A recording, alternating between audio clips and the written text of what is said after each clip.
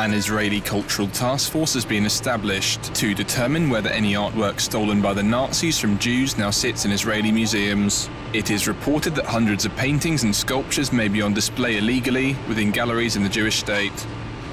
In the 1950s, many pieces of art taken by the Nazi regime were transported to Israeli museums after they were located by German authorities or discovered hidden in storage facilities. However, there has been no systemic hunt for those who previously owned the captured artwork.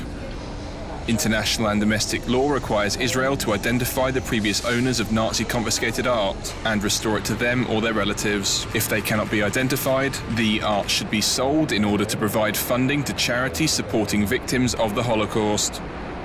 Recently, German authorities faced criticism for failing to quickly hand back seized Jewish artwork. Some 1,500 pieces of art, including works by Matisse and Picasso, worth over €1 billion in total, were found in a Munich flat. But for 2 years, the authorities failed to inform the Jewish community.